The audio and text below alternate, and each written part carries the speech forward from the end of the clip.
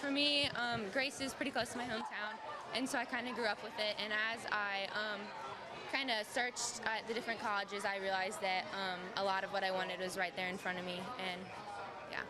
Talk about the job that your high school and your coach did about preparing you to play college ball. They've just pushed me to become a better player, and they've really just shown me how to step up and help to lead the other players and just become better as a person myself. What about your parents? What they've done? They've been through a lot with me. Like, they've really pushed me to just help me become who I am, and they've really taught me to fight for what I want and to fight and just keep pushing through and always give my hardest. What's been the biggest fight that you've ever had to go through on the sport? Or difficulty, I would say. I guess the biggest difficulty was 8th grade. I broke my arm pretty bad, and I had a few surgeries, and so just coming back, like, fitness-wise and just getting my touch back and everything, that was probably the biggest setback that I've had. Why Grace College?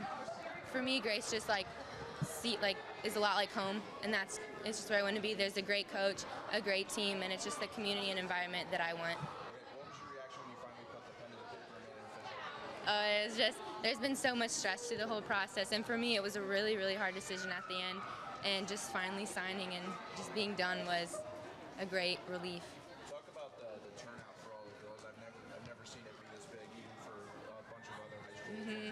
Just talk about the turnout for every support group here. There's so many teams in all of them.